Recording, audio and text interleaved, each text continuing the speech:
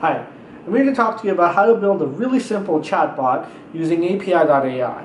One of the hardest problems in building a chatbot is not actually getting the content, but it's actually the NLP. Unless you have a PhD, which I clearly don't, you can go to API.ai and let the smart people at Google handle the NLP for you. What you'll be able to do is build a simple chatbot that orders pizza, right? Let's check it out. APIai, as I previously said, is a Google company. They were recently acquired, and it's a great way to build chatbots. You're not going to actually be programming any logic on API.ai. What you're actually going to do is let API handle all the NLP so that your app can handle the business logic via your backend, whether it be Node.js, Dart, Go, Java, doesn't matter. It's language agnostic. So you can go here to API.ai, great domain, and you can read up on the introduction and you can just sign in. I've already created an account, so I'm going to go to the console. And we're going to build a simple pizza app. So I'm going to go to create new agent. My pizza bot. Describe your agent. The best pizza bot ever. All right. I'm going to click save. And it's actually going to create the pizza bots. Let's give it a second. It's just working in the background. Okay, so let's step back and think about what we need in our app. We need a way for the user to say hi, hello, interact with us, the small talk, and then we need the user to actually order the pizza. Now, the small talk I'm not really good at. However, API.ai has a small talk plugin. So usually what I always do is I go down here to small talk and I just hit enable. Just doing this is already made your bot look very smart. For example, I'm going to say hi. Look what the bot responds. Good day. How are you? Wonderful as always. Thanks for asking. Perfect. I don't need to deal with all that anymore. Now, I'm going to create an entity. An entity, if you don't know, is a person, place, or thing almost, right? You're creating something, an object that your app will recognize. So in the context of pizza, it's going to be a topping. So I'm going to create an entity called topping. And I'm going to add some toppings here, right? I'm going to add onions. Onions, mushroom, pepperoni, and pineapple, for example.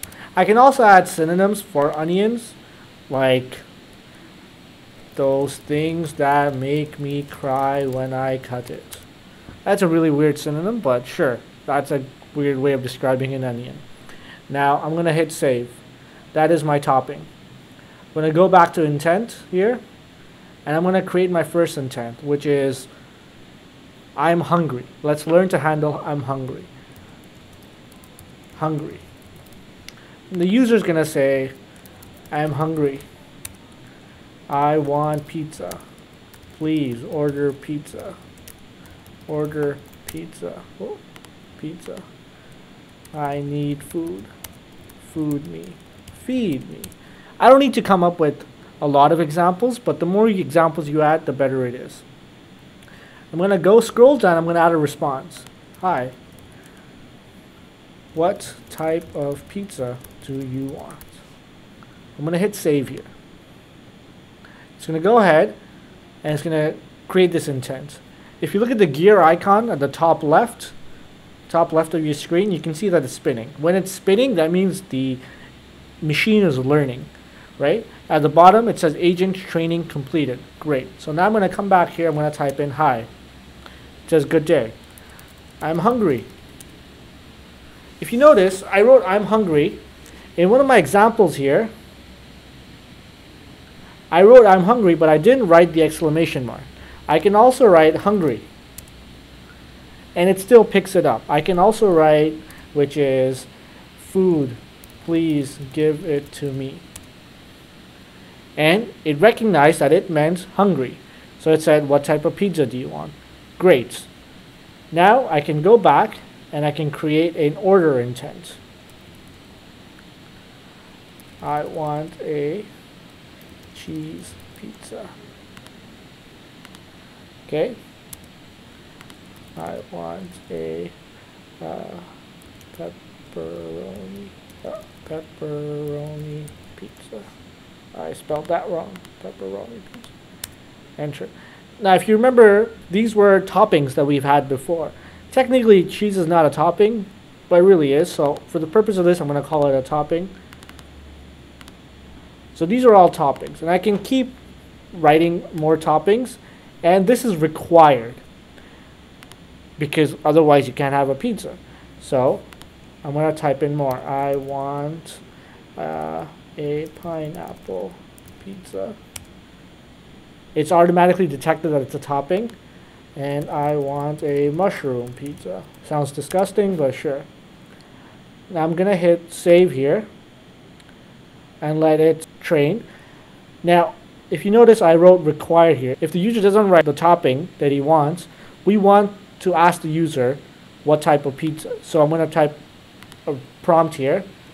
You haven't told me the type of pizza you want. What type of pizza do you want? Okay, great. And then if everything is awesome, I'm going to write great. Your pizza is on its way. Save. Now I'm going to go back. It's training it. The monkeys are working. And we'll just wait. You can technically start working now. However, I like to wait.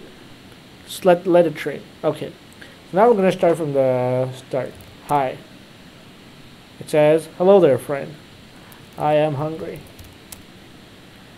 Hi, what type of pizza do you want? Now, because we already said hi before, we could go back and edit the response and not to say hi to make it sound more natural. I want a cheese pizza. It says, great, your pizza's on its way.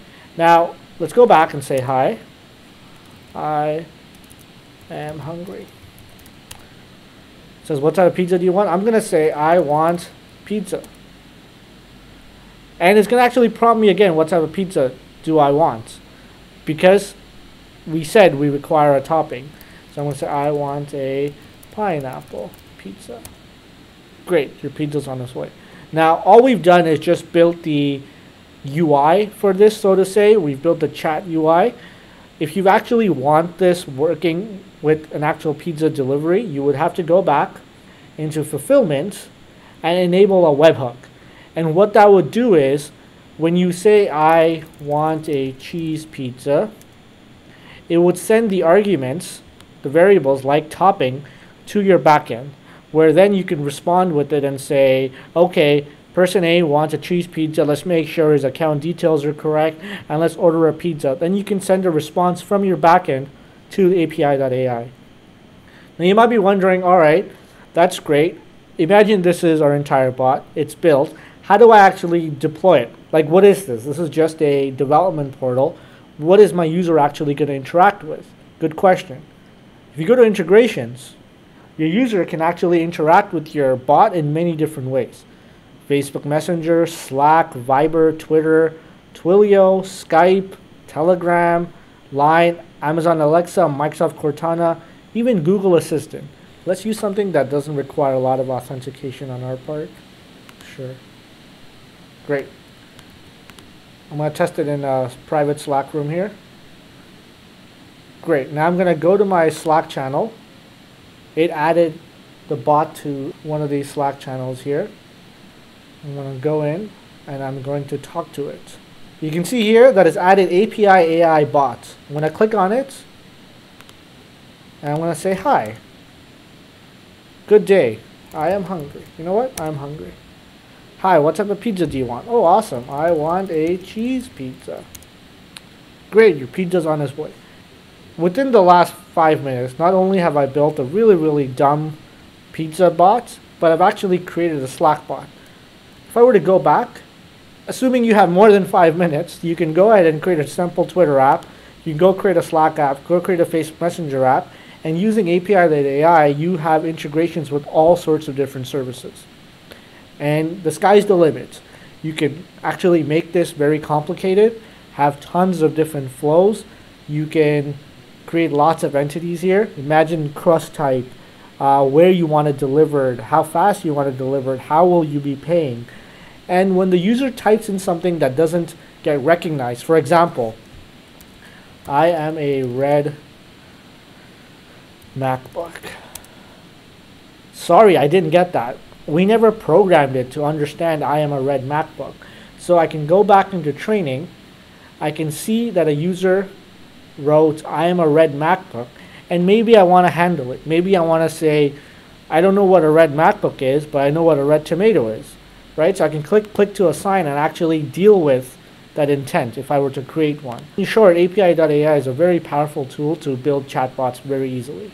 Thanks for watching. I hope you enjoyed this video. I would love to be able to use the YouTube creator space to make my videos. However, my subscriber base is not large enough to meet their requirements. I live in a very small apartment. In order for me to set up everything, that takes a long time, and after filming I have to take them down. So if I get about 10,000 subscribers, then I can use the YouTube space, which means I will be able to make more videos in a shorter time. And so please subscribe, it will help me so much, and see you next video. Bye for now.